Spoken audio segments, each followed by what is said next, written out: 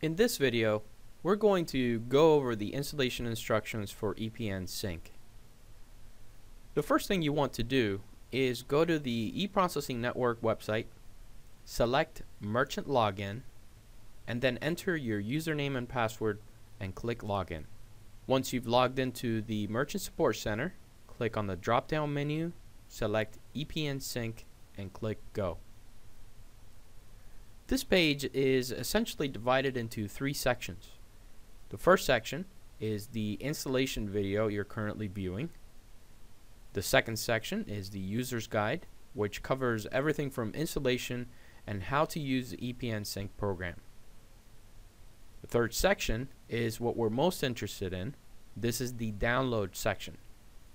Before downloading ePNSync, it is very important to note that if you're a Windows 7 or Windows Vista user, you must have user account controls enabled in order to download and install ePNSync correctly on your computer. If you're a Windows XP user, then you have nothing to worry about. At this point, click the I have read the user account controls instructions above checkbox and click on ePNSync download. Our recommendation is that when you go to save the installation package, you do so in a folder that is easy to access, such as the download folder or your desktop.